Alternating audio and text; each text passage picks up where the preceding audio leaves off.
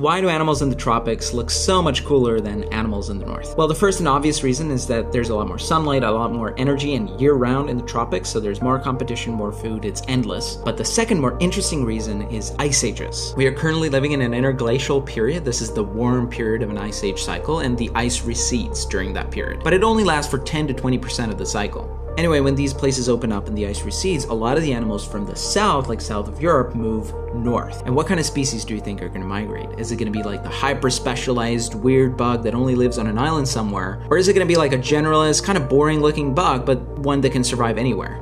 It's going to be the generalist ones. And you can see that with mammals, with insects, it doesn't matter. And so they populate these places. But the problem is it takes time for you to like find a niche and evolve to look cool within it. And it's like in 10 to 20,000 years, the ice is going to come back and it's going to wipe everything out. And that's why in the north, the species will never look as cool as they look in the south, or at least in the tropics.